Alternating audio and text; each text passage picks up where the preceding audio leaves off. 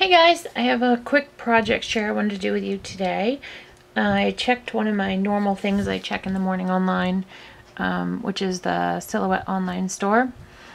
And on the blog they had a challenge, they have one every Friday, for making something that was interactive. So I had gotten this file. It's Lori Whitlock. I'll have a link to the design ID on my blog. It's a 4x4 pocket album, I believe. It's 3D 4x4 pocket album, Lori Whitlock. And I'd seen this, and it's interactive because the tags pull in and out. So I thought this would be something cute to make. And how I did my Christmas project the other day, I decided it would be cool to get another Christmas project done. So the flip side to that is I don't know what pictures I'm going to use yet, so it's not all embellished out. I like to have my pictures and then do embellishments last. I know whenever I do an album or something, I don't really embellish until I have the pictures because the colors and everything with it. So it's my process. I know some people can make layout after layout after layout and not know, or mini books, and not know what pictures are going to go in there. It doesn't work well for me. It's not my process. It's not the way that I do it. So, like I said, there's very little embellishment. So it's a Christmas mini. So it was safe to put a Christmas tree on there. So I'm just going to show you. I think I got it together kind of okay, but I think I made a couple mistakes along the way. So here's the tag for this pocket. Because this is a little tight. I think I should have jointed my pieces on the back different, instead of joining them in the pocket. So it makes it a little stickier, but that's okay. And then there's this tag here, and they're white on the back, so you could, some adhesive hanging on there. You could either do journaling on the back, or you could add more pictures, or it's very open where I've left it white. And you could also cover it with more patterned paper if you wanted to, or stamp, or I like to just leave lots and lots and lots and lots and lots of options open. So when it comes time, I think of an embellishment I really want to use, I can use it.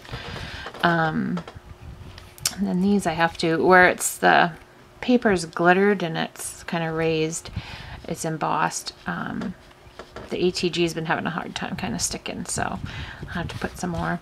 And this is the only other thing I really embellished.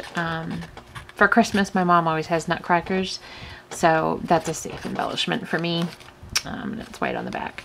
You could use double-sided paper. I really wanted to use this. This is the My Mind's Eye Christmas Tree Collection, and unfortunately it's from 2010, so you probably can't get it, but you can't go wrong with My Mind's Eye. They have gorgeous Christmas paper every year, so you can do this with any Christmas stack.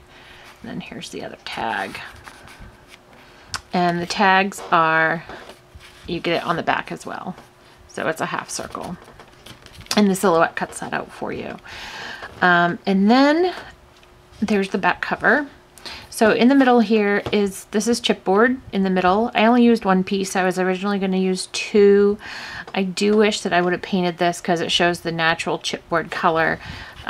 You'll notice inside I layered the paper as well. You can see that green paper in the background because I didn't want to look at the chipboard. So you can see that green paper. Now, what else I did?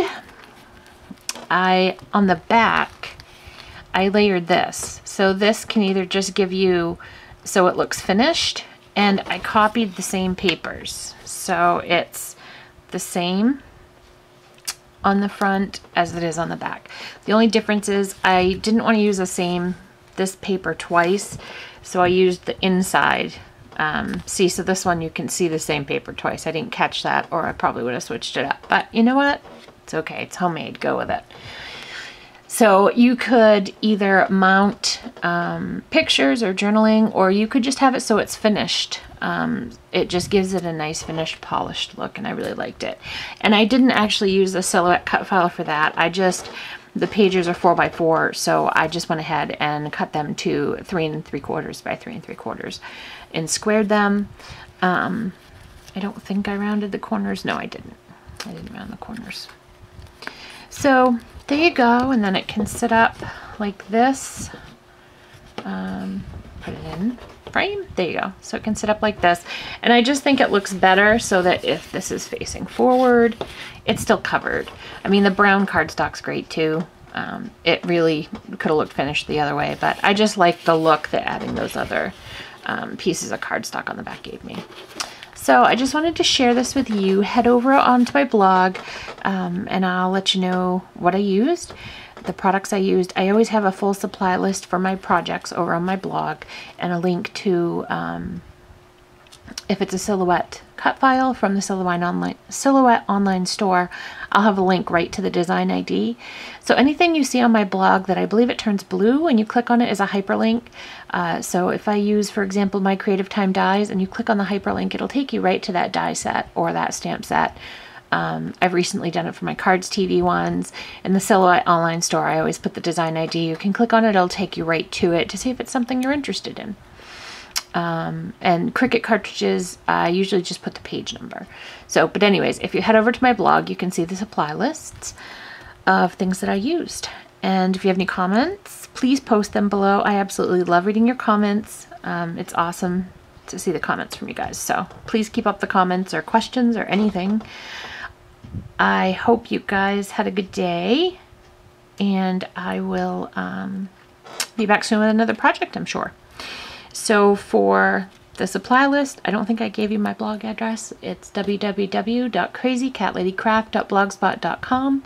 And if you didn't catch that, I always put it in the description down below, so you can just go copy and paste and go to my blog and check it out. See what else I'm up to for crafty fun.